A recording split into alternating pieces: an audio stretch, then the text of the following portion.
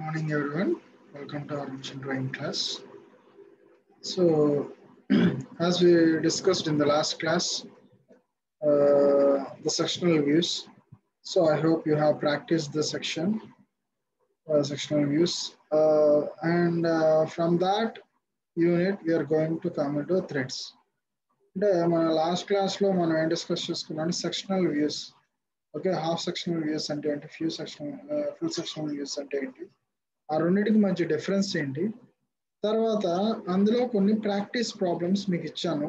ఆ practice ప్రాబ్లమ్స్లో any 3 draw చేయమన్నాను for your practice. Okay, so next మనం అందులో నుంచి మనకి నెక్స్ట్ క్లాస్ ఏంటంటే you're going to see here that is threads. Okay, the most important things in this machine drawing. Threads, ఈ types of threads అంటే ఏంటి అంటే already మీకు ఒక థ్రెడ్ అంటే ఐడియా ఉంది. అంటే what is meant by thread, mechanical component. అంటే ఒక స్క్రూ ఉండే ఒక ఫ్యూచర్ని మనం థ్రెడ్గా వర్ణిస్తాం. అంటే ఆ థ్రెడ్ని ఎలా డ్రా చేయాలి, how many types of threads are there and how there dimensioning are deferred. So ఈ క్లాస్లో మనం నేర్చుకోబోయేది ఏంటంటే టైప్స్ ఆఫ్ థ్రెడ్స్ అండ్ వాటి డ్రాయింగ్స్, వాటి applications. Okay, clear? So welcome to our class. So first of all, what is meant by screw fasteners? అంటే ఈ screw fasteners అంటే ఏంటి? First of all, a machine element used for holding or joining two or more parts of machine or a structure is known as a fastener. Fastener అంటే ఏం లేదంటే ఒక machine component ని కానీ లేకపోతే హోల్డింగ్ ని కానీ జాయిన్ చేయటాన్ని మనం ఫాస్టనర్ అంటాం. అంటే ఫాస్టనర్ అంటే ఏం లేదు, ఆ రెండింటిని అతికించి ఉంచడానికి ఉపయోగపడే ఒక ఎలిమెంట్. ఎలా అంటించవచ్చు అంటే there are number of ways. We can wealth that one, we can tie that one, and another thing is we can use screw ఫాస్టనర్, అంటే స్క్రూతో బిగించడం. So that is called a screw ఫాస్టనర్. ఫాస్టనర్ అంటే ఏం లేదు, ఆ రెండింటిని జాయిన్ చేయటానికి మనం వాడే ఒక్క ప్రక్రియ.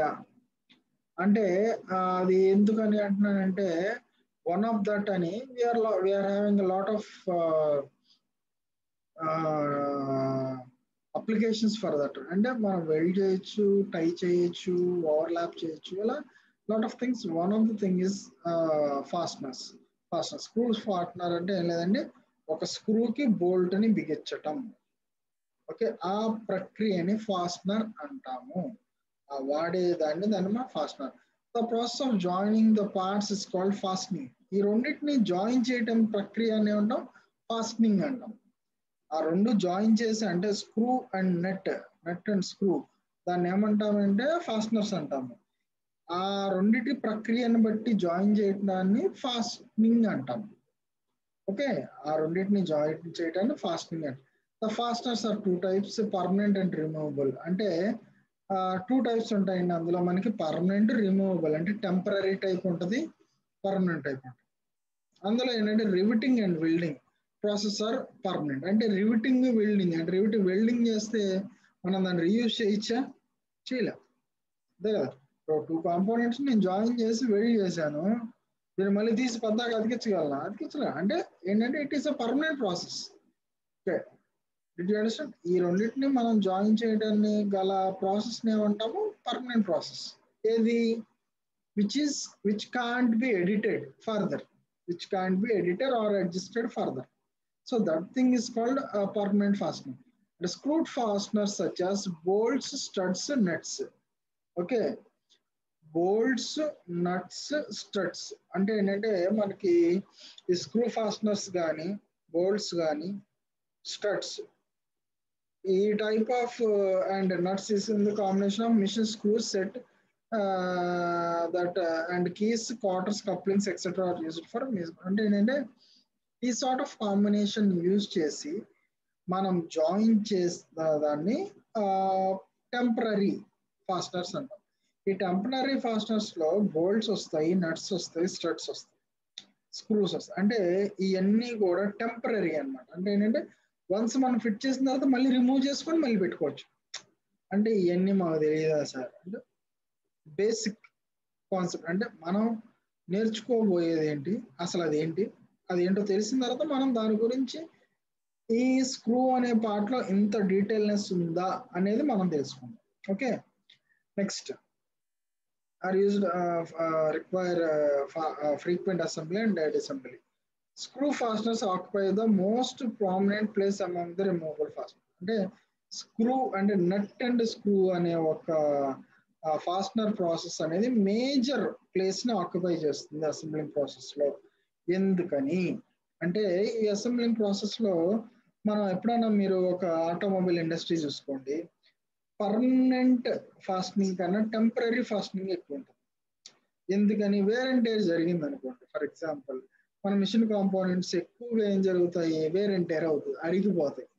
అరిగిపోయినప్పుడు ఏం చేయాలి, మొత్తం మిషన్ మారుస్తావా? ఇప్పుడు నీకు ఫర్ ఎగ్జాంపుల్ మీరు బండి 2 వీలర్ ఉంది, బండి బోర్కి వచ్చింది అంటారు. అంటే ఏంటంటే లోపల ఇన్నర్ డయామీటర్ బోర్ అరిగిపోయింది, నువ్వు ఇంజిన్ మార్చవుగా, బోర్ మార్చుకుంటావు. అంటే ఏంటి, సిమిలర్లీ ఒక చైన్స్ పాకెట్స్ అరిగిపోయినాయి, లేకపోతే ఇంకోటి అంటే it is assembling of lot of components with wear it is necessary it is assembled with screw and nut process.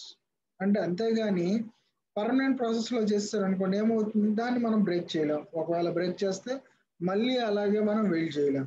ఒకవేళ ఇవన్నీ కూడా జరిగితే ప్రతిసారి ఆ ప్రాసెస్ చేయడానికి స్కిల్డ్ వర్క్స్మెన్ కావాలి. సో ఈ ప్రాసెస్ని తప్పించుకుంటాక మనం ఏం చేసాం, మ్యాక్సిమం నెంబర్ ఆఫ్ స్క్రూ ఫాస్టనింగ్నే పెట్టుకున్నాం. స్క్రూ ఫాస్టనింగ్ ఏం చేస్తుంది, ఎప్పుడైతే ఒక కాంపోనెంట్ అరిగిపోయిందో ఆ కాంపోనెంట్ తీసి పక్కన పడేసి దానికి ఒక స్క్రూ బిగించుకుంటాం. అంటే స్క్రూ తీసి కాంపోనెంట్ తీసేస్తాం, మళ్ళీ కొత్త కాంపోనెంట్ పెట్టి స్క్రూ. అంటే ఈ ఈ ఈ వైటల్ అంటే ఈ sort of wide using of application in temporary reverse is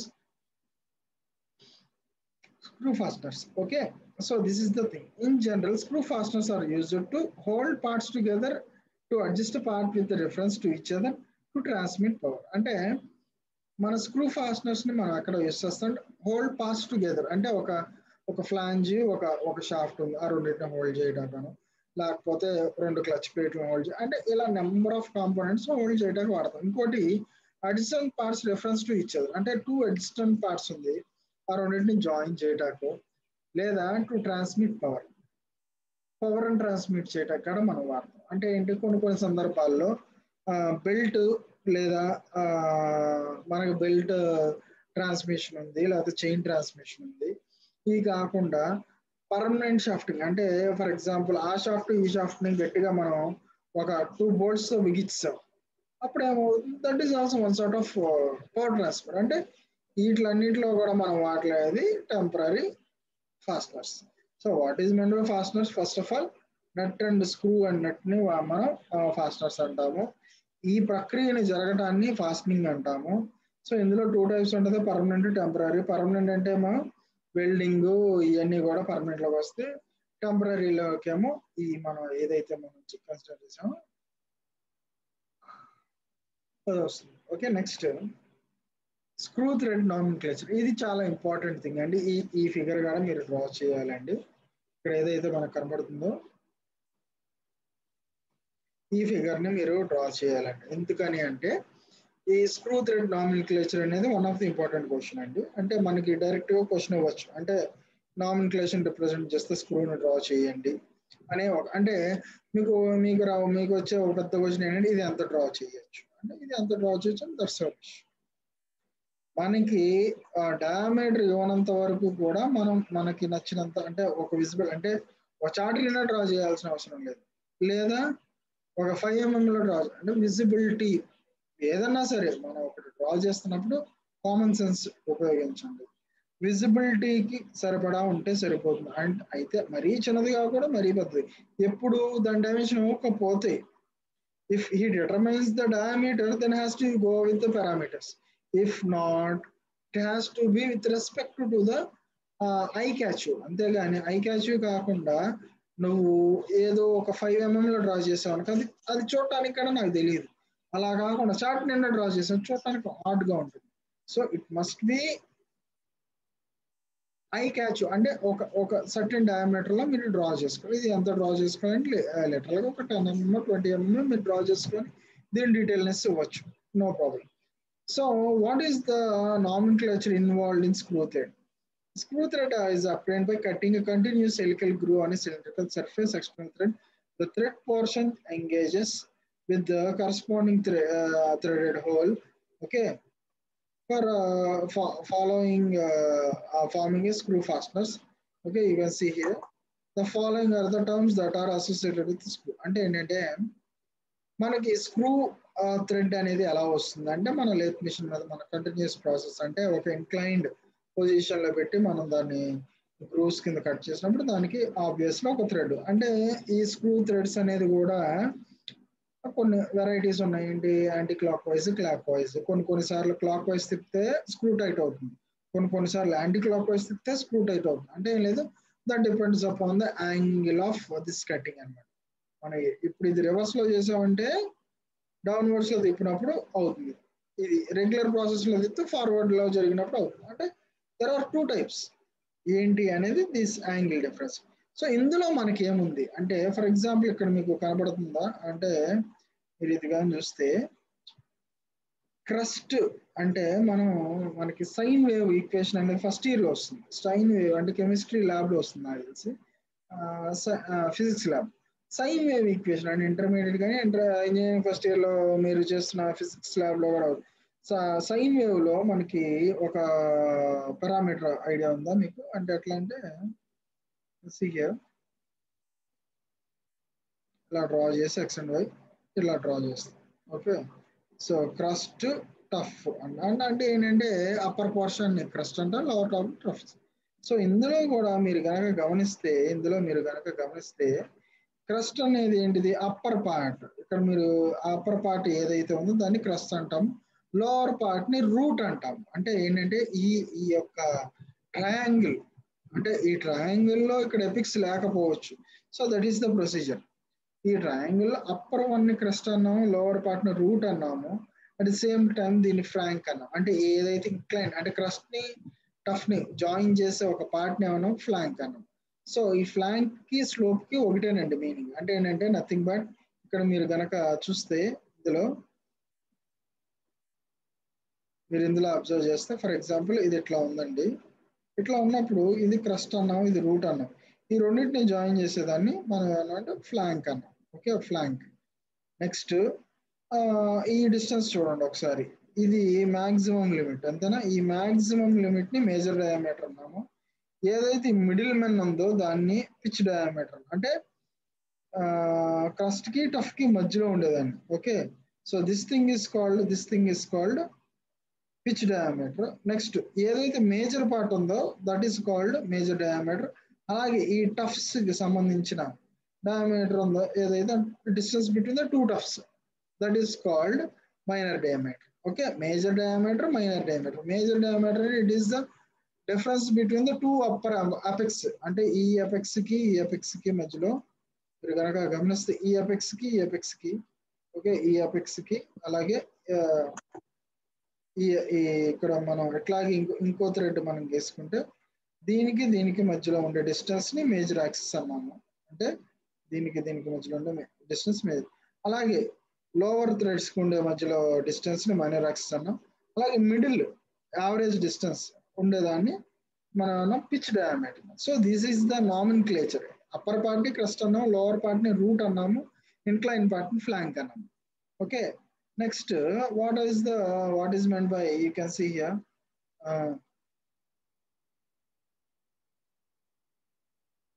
major diameter అంటే ఏంటి? that is called normal diameter. This is the last portion of screw that touching the crust on an external thread or the root of an internal thread. అంటే మనం ఏదైతే ఇప్పుడు మనం discuss చేసుకున్నామో అది మీకు తెలిసి ఇదిగోండి ఇట్లా డ్రా చేసుకున్నప్పుడు,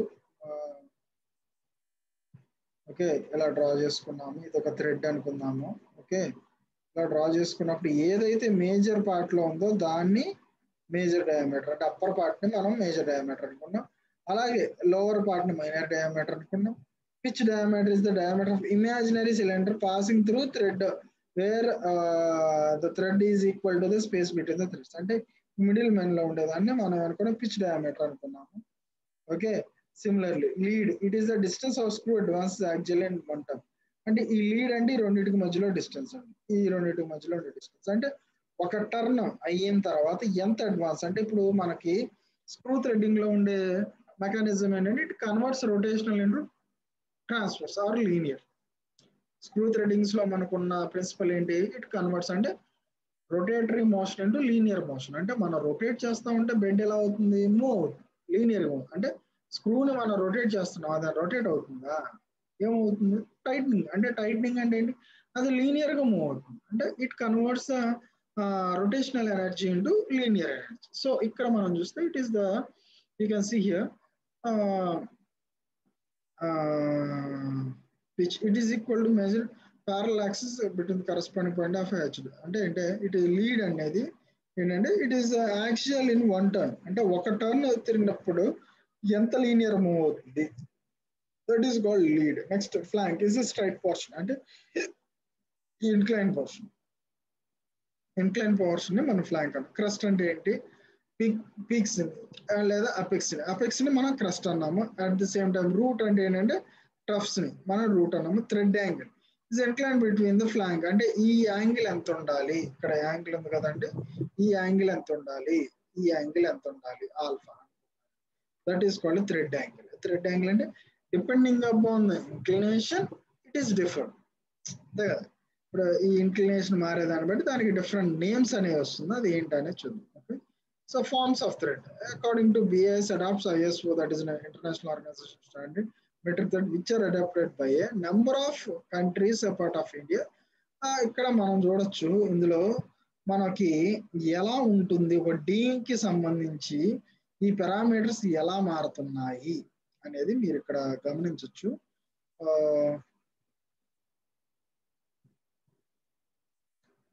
సో ఇక్కడ మనం అబ్జర్వ్ చేస్తే that is nothing but this is called screw thread. ఇందులో ఇంత డైమెన్షనింగ్ ఉందా అంటే ఇట్స్, అందుకే మీకు ఇందాక చెప్పండి, this is the important question. Important question అంటే ఇదన్న అవ్వచ్చు, ఫ్రెండ్ ఇది కూడా మీరు డ్రా చేయాలండి. ఇది కూడా మీరు ఖచ్చితంగా ఫస్ట్ది సెకండ్ది ఇంకోటి వస్తుంది మూడు. ఈ చార్ట్ లో మీరు 3 డయాగ్రామ్స్ డ్రా చేయాలి. ఆ 3 డయాగ్రామ్ అనేది ఇది రెండోది, ఇంతకుముందు ఒకటి వచ్చింది అది ఒకటి, ఇది 2. ఓకే, ఇందులో మనం డ్రా చేయాల్సింది ఏంటంటే ఈ ఇంక్లినేషన్ బట్టి ఈ డయామీటర్ ఎంత ఇస్తారు. అంటే డి అనేది మీ ఇష్టం అండి. డి అనేది లేకపోతే ఒక పని చేయండి, డి అనేది ఒక 5 సెంటీమీటర్స్ తీసుకోండి. ఇక్కడ నుంచి ఇక్కడికి 5 సెంటీమీటర్. ఈ లోపు మీరు కన్స్ట్రక్ట్ ఎలా కన్స్ట్రక్ట్ చేయాలి అంటే ఇక్కడ యూ కెన్ సీ ఇవన్నీ కూడా in terms of హెచ్లు at the same time deal రూపంలో. దానికి సంబంధించిన ఒక నామినిక్లేచర్ ఇక్కడ చూద్దామండి. డి, D2, D1 అంటే major diameter, minor diameter, pitch diameter.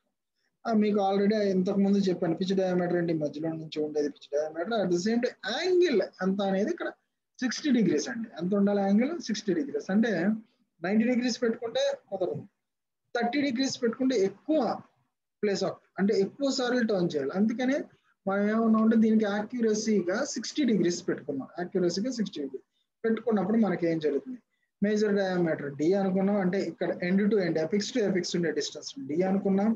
Minor diameter D1 అనుకున్నాం. Similarly D2 is the pitch diameter, అంటే మిడిల్ నుంచి మిడిల్ కి ఉండే distance.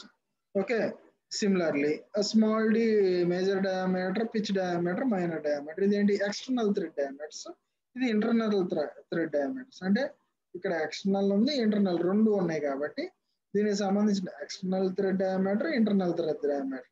So P is equal to pitch అనుకుందాం అనుకోండి. దీనికి మధ్యలో ఉండే డిస్టెన్స్ ని పిచ్, అది మనం క్యాలిక్యులేట్ చేయాలి, దాన్ని పి అనుకుందాం. H is equal to nothing but ఈ హెచ్ ఏదైతే ఉందో అంటే ఎపిక్స్ నుంచి క్రస్ట్ నుంచి టఫ్ వరకు ఉండే డిస్టెన్స్ హెచ్ అనుకుందాం. That must be equal to 0.86 of P. అంటే మీరు పి ఎంత ఉంటుంది అంటే దానికి 0.86 టైమ్స్ మోర్ ఉంటుంది, అంటే మల్టిపుల్ ఉంటుంది. అంటే ఈక్వల్ టు ఇప్పుడు ఫర్ ఎగ్జాంపుల్ అది 1 అయితే ఇది 1 ఉంటుంది, అంతకు మించి ఏం లేదు. 1 అయితే ఇది 1, ఎందుకంటే 0.14 అనేది doesn't makes more changes. Okay, similarly you can see capital D and major diameter. Similarly ఇక్కడ D2 ఏదైతే ఉందో దాంట్లో మనం చూస్తే D2 is equal to D into that is nothing but ఇంతకుముందు మనకు వచ్చింది D2 మైనస్ D1. ఆ ఈక్వేషన్ బట్టి మనం సబ్స్టిట్యూట్ చేసుకుంటే మనకి ఎంత వచ్చిందండి, ఇక్కడ మీరు చూడొచ్చు D - 108. ఏది ఇది, పిచ్.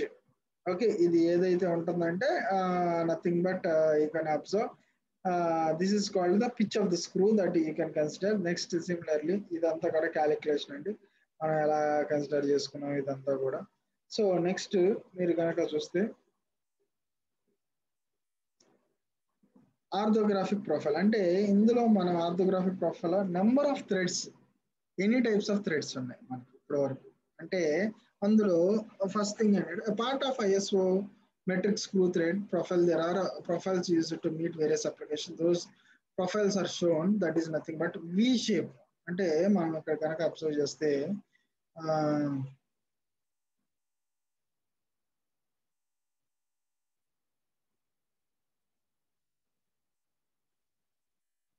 ఇక్కడ కనుక అబ్జర్వ్ చేస్తే apart from ISO metric screw thread profile, there are other profiles used to meet various applications. Those are V shape, that is sharp అంటారు. అంటే మనం ఎంతో చూసిన దాంట్లో ఒక దాంట్లో చాంఫరింగ్ ఉంది, ఇంకో దాంట్లో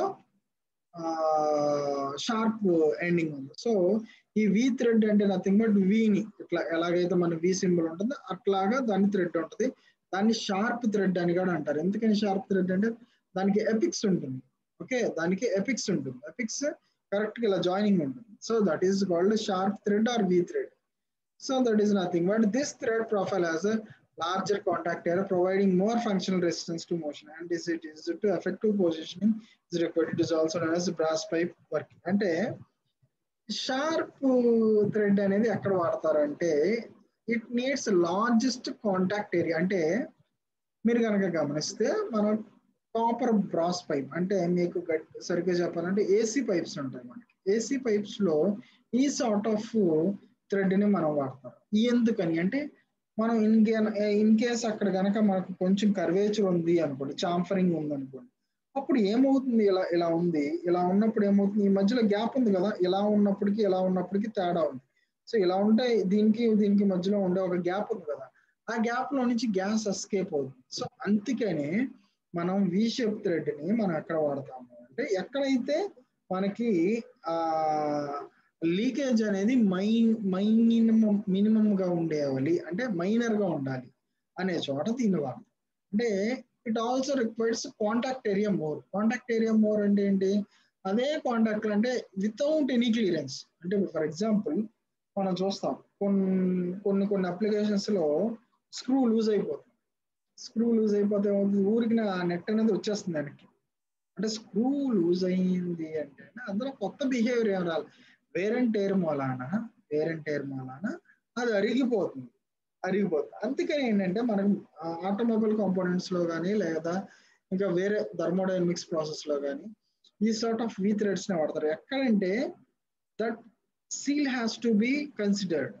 ఎందుకని ఇప్పుడు ఏసీ మెకానిజం తీసుకున్నాం, ఏసీ మెకానిజంలో కొంచెం గ్యాస్ లీక్ అయినా మీకు హీట్ రాదు, and more over if you lose that gas you have to refill. అందుకని ఏంటంటే అలాంటి అంటే ఒక ఒక ఒక ఎంఎల్ ఆఫ్ గ్యాస్ కూడా మనకి ఇంపార్టెంట్ అనే చోట ఇలాంటి సార్ట్ ఆఫ్ వి థ్రెడ్ మనం వాడతాం. అంటే నెక్స్ట్ వైట్ వర్త్ థ్రెడ్ అంటారు, బిఎస్డబ్ల్యూ అంటే బ్రిటిష్ స్టాండర్డ్ వైట్ వర్త్. ఇది is the one of the important question అండి. ఇది మీకు మళ్ళీ చెప్తున్నాను. ఈ బిఎస్డబ్ల్యూ అనేది చాలా సార్లు ఇప్పటికీ మనకు అడిగాడు. సో ఇది మీరు ఖచ్చితంగా ఇది మీరు డ్రా చేసి గుర్తుపెట్టుకోవాలి. బ్రిటిష్ వైట్ వర్త్ థ్రెడ్ అంటే ఏంటి, British standard white worth thread అంటే ఏంటి అనేది మనం ఒకసారి ఇక్కడ చూడొచ్చు. సో ఇందులో మనం కనుక గమనిస్తే this thread form is adapted in British inch units. The profile has rounded ends makes it less liable to damage than the ship. అంటే ఏంటి, ఇప్పుడు మనకి ఎక్కువ కాంటాక్ట్ సర్ఫేస్ ఉంటే ఆటోమేటిక్గా ఏం జరుగుతుందండి, రప్చర్. అంటే ఏంటి, రెసిస్టెన్స్ పెరుగుతుంది. అంటే ఏమవుతుంది, we have to lose material. అంతే కదా. ఇప్పుడు ఇలా ఉందండి, నేను కరెక్ట్ గా దాని మీద స్క్రూని ఇలాగే తీసుకొచ్చి ఇంకో స్క్రూని ఇట్లా పెట్టాను. అప్పుడు ఇది పద్దాక ఇలా తిరుగుతాం వల్ల ఏమవుతుంది, ఎడ్జెస్ అనేవి పోతాయి కదా. అంటే this is the one of the feedback. అంటే ఏంటంటే ఇందులో ఫెయిల్ అవటాకో లేకపోతే ఇందులో మనం చూసుకోవాల్సింది అలా కాంటాక్ట్ అవ్వకుండా ఉండాలి వి షేప్ టైప్ లో. So that process is called British standard white worth thread. Next butters thread. అంటే ఈ బటర్స్ థ్రెడ్ అంటే this thread is a combination of we and square thread. అంటే వికి స్క్వేర్ కి ఈ రెండింటికి కాంబినేషన్ ఉండేది బటర్స్ థ్రెడ్ అంటాం. సో ఇది మనం ప్రాక్టికల్ గా దానికి సంబంధించిన ఒక ప్రాబ్లం మీరు కనుక చూస్తే ఐడెంటిఫై చేయొచ్చు. అంటే ఈ థ్రెడ్ కి స్క్వేర్ థ్రెడ్ కి మడిల్ లో ఉండేదాన్ని బటర్స్ థ్రెడ్ అంటే it exhibits the advantage of screw thread like ability to transmit power and లో frictional resistance with the length of. అంటే ఇప్పుడు ఇందులో మనకు రెండు ప్రాపర్టీలు ఉండటం వలన స్క్వేర్ థ్రెడ్ అంటే ఏంటి, స్క్వేర్ మనకి ఇట్లా లేకుండా ఇలా ఇలా స్క్వేర్ థ్రెడ్ అంటే ఏమవుతుందంటే ఇట్ ట్రాన్స్మిట్ పవర్. అలా కాకుండా వి థ్రెడ్ ఉంటే ఏమవుతుందంటే it is having more strength. ఎందుకని మోర్ స్ట్రెంగ్త్ అంటే మన మన మేల్ కి ఫీమేల్ కి మధ్యలో గ్యాప్ అనేది ఉండదు. అంటే నట్ కి స్క్రూకి మధ్యలో ఉండే గ్యాప్ అనేది ఉండదు కాబట్టి స్ట్రెంగ్త్ ఎక్కువ ఉంటుంది. ఇలాంటివి ఎక్కడ వాడతామంటే ఎక్కడ ఎర్రర్ అయితే తక్కువ రావాలి. ఎర్రర్ని కూడా ఎక్కువ ఎక్కడ కన్సిడర్ చేస్తాం మనం, మైక్రోస్కోప్స్ కానీ ఓకే లేకపోతే సింపుల్ బ్యాలెన్స్లో కానీ ఇలాంటి చోట. అంటే ఒక థ్రెడ్ మనం ఇచ్చామంటే it has to be accurate. అంటే there should not be any back clash error. అలా బ్యాక్ క్లాష్ ఎర్రర్ ఉండకూడదు అంటే వి షేప్ థ్రెడ్ ని మనం యూస్ చేసుకోవాలి. బ్యాక్ క్లాష్ ఎర్రర్ అంటే తెలుసు కదండి మీకు, ఆల్రెడీ మీరు థర్డ్ ఇయర్ లో కానీ అలా నేర్చుకుని ఉంటారు. అంటే ఎప్పుడైతే మనం లేక్ మిషన్ లో కానీ ఇందులో సడన్ గా ఫార్వర్డ్ మోషన్ కాకుండా బ్యాక్వర్డ్ మోషన్ ఇచ్చినప్పుడు అది ఉండే ఐడియల్ పొజిషన్ ని బ్యాక్ క్లాష్ అంటాం. అంటే ఆ బ్యాక్ క్లాష్ ప్రొసీజర్ లో మనం దీన్ని కూడా కన్సిడర్ చేసుకోవచ్చు. ఏది butters it is used to అంటే పవర్ ట్రాన్స్మిషన్ లో కూడా మనం కన్సిడర్ చేసుకోవచ్చు. Next square thread. Square thread is an ideal thread form of power transmission. In this, as thread flank is at right angle to the axis. అంటే మనం ఇలా ఇక్కడ ఏంటి ఇలా ఉంటుంది అంటే ఈ యాక్సిస్ కి దీనికి ఎలా ఉందంటే యాక్సిస్ కి ఇట్లా ఉందనుకున్నాం. సో ఈ మధ్యలో ఒక యాంగిల్ ఎంత ఉంటుంది, 90 degrees ఉంటుంది. So that is the thing it has expected, that is nothing but perpendicular. The normal forces between the threads acts parallel to the axis. అంటే ఈ రెండింటికి మధ్యలో ఉండే normal forces parallel to the axis with zero radiation. అంటే ఇప్పుడు తిప్పుతున్నప్పుడు ఇందులో ఉండే normal అంటే ఈ రొటేషనల్ టార్క్ అనుకోండి లేకపోతే లీనియర్ మోషన్ కైనెటిక్ ఎనర్జీ అనుకోండి, ఇవన్నీ కూడా మనకి parallel to the axis జరుగుతాయండి. So this enables the nets to transmit very high pressure. In case of screw Jack the similar problem. అంటే ఇది ఎక్కడ మనం చూడొచ్చు అంటే స్క్రూ జాక్ తెలుసు కదండి, మనం జాకీ అంటారు. అట్లాగా స్టెఫ్నీస్ యూజ్ చేసేటప్పుడు అంటే మనం కార్ స్టెఫ్నీ మార్చేటప్పుడు మన దగ్గర స్క్రూ జాక్ ఉంటుంది. జాక్ అంటారు జనరల్ గా, మెకానికల్ వాడుక భాషలో దాన్ని జాక్ అంటారు. ఆ జాక్ మనం ఏం చేస్తుంది, మనం ఎంత రొటేట్ చేస్తున్నామో సర్క్యులర్ గా అంత లీనియర్ గా అది లోడ్ లిఫ్ట్ చేస్తుంది. సో ఈ ప్రొసీజర్ లో ఏమవ్వాలి, మనం తిప్పుతున్న ఏదైతే ఎనర్జీ ఉందో అది ఎక్కడా కూడా లీక్ అవ్వకూడదు అంటే మనం ఒక టర్న్ చేస్తే అది ఒక టర్న్ రైజ్ అవ్వాలి. సో ఇలా ట్రాన్స్మిట్ అయ్యే చోట మనం స్క్వేర్ థ్రెడ్ ని వాడతాం. ఎక్కడైతే బ్యాక్ క్లాష్ అవసరం లేదో, బ్యాక్ క్లాష్ అంటే ఇప్పుడు 4 సార్లు తిప్పితే ఒకసారి లెగిస్తే ఉపయోగం ఉండదు. అంటే ఒకసారి తిప్పితే ఒకసారి లెగిసేదాన్ని బ్యాక్ క్లాష్ లేకపోవడం అంటే ఐడియల్నెస్ అనేది లేకపోవటాన్ని మనం స్క్వేర్ థ్రెడ్ లో మనం దాన్ని ఎక్స్ప్లెయిన్ చేస్తాము. So that is nothing but right angle లో ఉంటుంది, రెండు పర్పెండిక్యులర్ లో ఉంటుంది. స్క్వేర్ అంటే nothing but 90 degrees, we know that. Next, acme thread. It is a modified form of square thread. It is much stronger than square thread because of wider base and it has must be cut. The inclined sides of the thread facility quick and easy to engage the and disengage, for example. Okay, you can see here. ఇందులో types of V shape అంటే మీకు చెప్పాను. ఇది one of the అంటే ఇది third chart అండి. మనకి 3 charts వచ్చినాయి ఇప్పటికి. సో మీకు మళ్ళీ చూపిస్తాను. ఫస్ట్ ఈ చార్ట్ అంటే ఈ చార్ట్ లో మీరు చేయాల్సిన 3 ప్రాబ్లంలో ఫస్ట్ నామిన్క్లేచర్ అండి. Okay, nomenclature. సెకండ్ ఏదైతే ఈ మనకి ది ఫార్మ్స్ ఆఫ్ థ్రెడ్స్ ఉందో అదొకటి డ్రా చేయాలి. And next types of thread profiles. ఈ 3 మీరు ఈ మనకి ఈ క్లాస్ అంటే 7th క్లాస్ అనే దాంట్లో మీరు చార్ట్ ప్రిపేర్ చేయాలి. 3 ఫిగర్స్ తో మీరు ప్రిపేర్ చేయాలి. మళ్ళీ చెప్తున్నాను, ఇది మీకు కేఎల్ నారాయణలో ఉంటుంది. మీకు టెక్స్ట్ బుక్ పేజ్ నెంబర్ కానీ ఈ ఎండ్ ఆఫ్ ద క్లాస్ లో మీకు చెప్తాను. మీకు ఆల్రెడీ టెక్స్ట్ బుక్ అప్లోడ్ చేశాను. So no need of taking special case. So ఇందులో మనకి వి షేప్ లో ఎలాగే 60 degrees ఉంటుందో సిమిలర్లీ వైట్ వర్త్ థ్రెడ్ మనం ఎలా డ్రా చేయాలి ఇక్కడ మీరు కన్సిడర్ చేస్తే ఈ కర్వేచర్ అనేది 14p. అంటే p అంటే నథింగ్ బట్ మీరు p ఇక్కడ ఎంత కన్సిడర్ చేస్తారు అంటే ఇట్లన్నిటికీ p ఒకటే కన్సిడర్ చేయండి. మీరు ఏం చేస్తారంటే take P as some 2 centimeters or 2 to 5 centimeters. That is your wish. And then దాన్ని బట్టి ఇక్కడ calculate are is equal to 0.14 అంటే 0.14 ఇంటూ మీరు 5 తీసుకుంటే 5 2 తీసుకుంటే 2 అప్పుడు రేడియస్ ఎంత అవుతుంది. సిమిలర్లీ మనకి ఈ ఎపిక్స్ కి ఈ క్రస్ట్ కి టఫ్ కి మధ్యలో డిస్టెన్స్ 0.64 పి అంటే పి మనకు మీరు 5 తీసుకుంటే 5 2 తీసుకుంటే 2. సో దట్ ఈస్ సిమిలర్లీ ఈ బటర్స్ సంబంధించిన థ్రెడ్ లో ఎలా ఉంది ఇక్కడ వరకు మనకి పర్పెండిక్యులర్ గా ఉంది. ఇక్కడ నుంచి మనం సేమ్ క్లైన్ సో ఈ ప్రాసెస్ లో కూడా మనకి ఈ డిస్టెన్స్ పి ఉండాలి, ఈ యాంగిల్ 45. ఇది కూడా మీరు కన్సిడర్ చేసుకో. ఈ డిస్టెన్స్ ఎంత ఉండాలి 0.6 అంటే ఫర్ ఎగ్జాంపుల్ ఇక్కడ నుంచి ఇక్కడికి 1 ఉంటే ఈ 1 లో నుంచి 0.6% పి 0.6% అంటే ఒక 5 ఉంది అనుకోండి 5 ఇంటూ 0.16 ఎంత వస్తే దాన్ని రౌండ్ ఆఫ్ చేయాలండి. మీరు డ్రాయింగ్ లో మనం మెయిన్ ఇంపార్టెంట్ ఒక ఆబ్జెక్ట్ ని చూపించడం వేరు, ఒక ప్రాబ్లమ్ సాల్వ్ చేయడం వేరు. ఒక ఆబ్జెక్ట్ ని చూపించేటప్పుడు ఇక్కడ మీరు రౌండ్ ఆఫ్ చేసుకోవచ్చు, ప్రాబ్లం లేదు. కానీ ఒక ప్రాబ్లం వచ్చేటప్పుడు మీరు యాక్యురేట్ గా దాన్ని రిప్రజెంట్ చేయాలి. అది ఎలా అనేది మీకు నెక్స్ట్ క్లాసెస్ లో చెప్తాను. సిమిలర్లీ స్క్వేర్ థ్రెడ్ ని ఎలా కన్సిడర్ చేయాలి, యాక్మి థ్రెడ్ ని వామ్ thread. Okay, so these are the things you have to practice. So in this class you have to practice 3 figures. You have screen మనకి ఏదైతే ఇక్కడ మీరు చూస్తున్నారో ఫస్ట్ స్క్రూ థ్రెడ్ నామినిక్లేచర్ అండి. తర్వాత మనకి స్క్రూకి సంబంధించిన ఏదైతే నామినిక్లేచర్ ఉన్నదో వాటికి సంబంధించిన దాని డిస్క్రిప్షన్ మీరు డ్రా చేయాలి. సిమిలర్లీ ఇక్కడ మీకు ఎక్స్ప్లెయిన్ చేయట్లేదు ఆల్రెడీ ఇది ఎంత ఉందో అనేది, ఇది మీరు డిటర్మైన్ చేసుకోవచ్చు. సిమిలర్లీ తర్వాత third one types of thread formulas. So these are the 3 things you have to be consider in this class. So ఇది మీరు ప్రజెంట్ చేయాల్సిన చార్ట్. సో మీరు ఇండివిజువల్ గా కూర్చొని మీరు అంటే మిమ్మల్ని ఎవరు మానిటర్ చేయట్లేదు కాబట్టి ప్రస్తుత పరిస్థితుల్లో మీకు మీరే ఇన్విజిలేటర్స్, మీకు మీరే దాన్ని మీకు ఏమన్నా డౌట్ వస్తే డ్రా చేసేటప్పుడు నన్ను అడగండి. No problem, feel free to contact me. No problem, మీరు ఏ టైంలో అన్న కాల్ చేయొచ్చు, మీరు మాట్లాడచ్చు, నేను ఎక్స్ప్లెయిన్ చేస్తాను. అందులో హ్యాసల్ ఫ్రీగా మీరు కాల్ చేయొచ్చు. బట్ నాకు కావాల్సిన ఏకైక అవుట్పుట్ అంటే మీరు చార్ట్ డ్రా చేయాలి.